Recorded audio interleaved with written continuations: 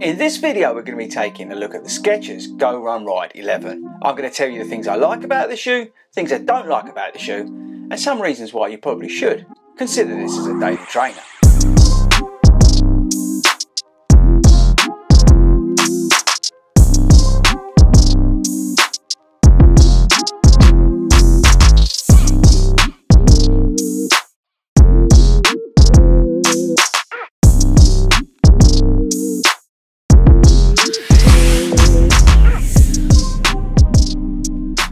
What is up everybody, and welcome to Skechers HQ here in Hertfordshire. Now, where are you in the world? Let me know in the comments. And is there a Skechers store near you? Okay, right people, here it is, the Go Ride 11. And guess what? If you're in the UK, it is available at skechers.co.uk. Now, is one of the big things I get asked about and told about all the time is the fact of lack of availability of the shoes over here in the UK. But the good news is this shoe is available over here in the UK. Okay, right, so this shoe was obviously sent to me by Skechers for a purpose of review, and we're going to do the Skechers disclaimer because it's a big one first.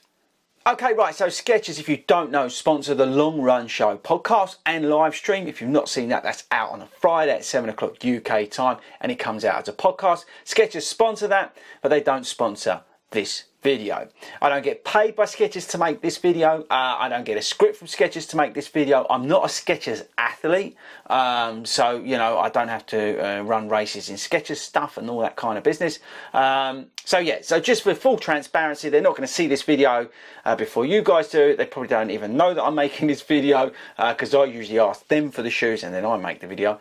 But yeah, that's the Skechers disclaimer before you start, you know, going off on one about, oh, he's only going to say this and that because he's sponsored by Skechers. This video is not sponsored by Skechers.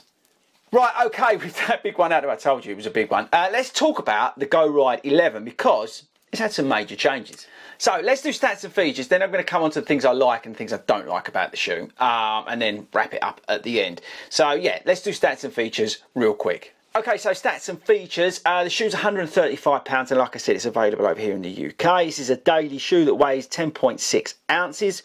We've got a Hyperburst Ice midsole, which is new, which is supercritical foam. We've got a Goodyear rubber outsole. We've got a new engineered mesh upper.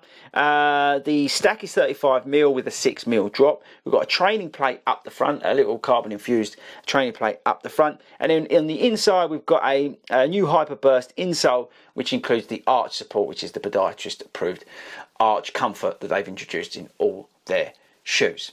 Now the shoe does fit true to size. There's plenty of foam, as you'd expect from Skechers. It's all about comfort, which is why I love their shoes so much. It's all about comfort, this shoe, and that's what makes it, I think, really nice. Okay, so daily trainer. This is something that I would say is perfect for somebody who's doing maybe couch to 5k, maybe somebody who is on the start of their running journey, maybe someone who run commutes, maybe somebody who wants a shoe that they can do all odds and sods in the day, like, I don't know, go and drop the kids off and then run back.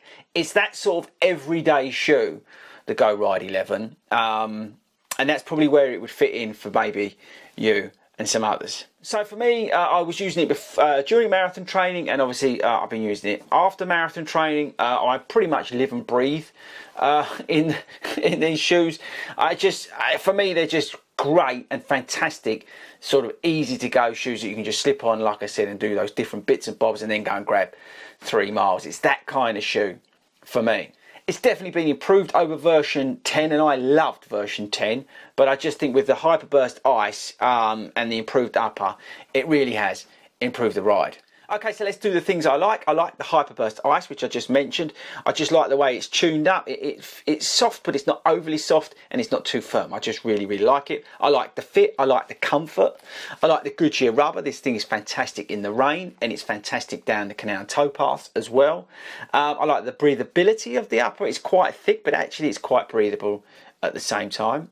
I think the weight's about right for an everyday shoe. I think the price is right at £130, and at some point I'm guessing you'll probably be able to get it a little bit cheaper than that. What else do I like?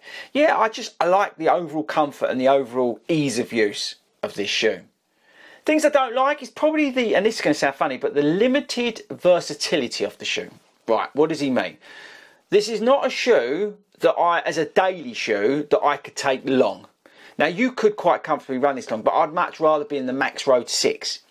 So it is a little bit limited in terms of, I think, some of the stuff you can do in it. You probably wouldn't necessarily do much speed work in it. You probably wouldn't do much long work in it. So if you're looking for one shoe to do all your daily training, and a daily training for me should be able to do everything, then maybe this is not the shoe for you. This is a shoe that's like an everyday shoe, like I just referred to, that can do all the stuff in the day, you know, your life, and you can do a bit of running as well. It's a perfect shoe to go to the gym in and do a session on the treadmill. And it's so comfortable that you can live and breathe in this shoe and then run in it. And that's what sort of differentiates it, I think, from a normal, let's say, daily trainer. Does that make sense? And that's simply because I like a daily trainer, like I said, to be able to do everything for me. Go, you know, recovery to long and a little bit of pace work. And this shoe is almost too comfortable. And it just lacks that, I don't know, yeah, that versatility to go super long and do the faster stuff. But that's not a critique of the shoe. That's, I say, just me yeah, I suppose, a dislike. And I think that's something to be aware of. But that's about it. Like I said, I think this is probably, you know, my go-to shoe if I'm picking the kids up from dancing after I've done a run that I've probably done in this shoe, or, you know, I'm doing something and then I'm going to go for a run. This is the shoe I'm in. Or, as I said, I'm going to London and then I'm doing a run. This is the shoe I'm in. Does that make sense? Now, obviously that goes against the versatility that I just spoke about, but I'm only doing like 3, 4, 6 miles in the shoe. Do you see what I mean? And that's why I like it. It offers that sort of, yeah, that everyday comfort, but at the same time the opportunity to go and have a really nice run in it. Okay, so I think that's it on the Go Ride 11. I think it's vastly improved over version 10, which I really liked. It's so comfortable. It is insane how comfortable it is. You could spend all day in this, like I said to you, commute in it, do everything else in it. But yeah, so Go Ride 11, let's just conclude. It is definitely an improvement over the previous shoe. I think the price point's right. I love everything about it. It's a little bit lacking in versatility for me, as what I do, because don't forget, I'm usually marathon training. But I just think it fits lovely into my rotation, because it is that shoe that picks up the slack and does those dance runs and takes me to Tesco's and then goes and does a 3 or 4 mile run.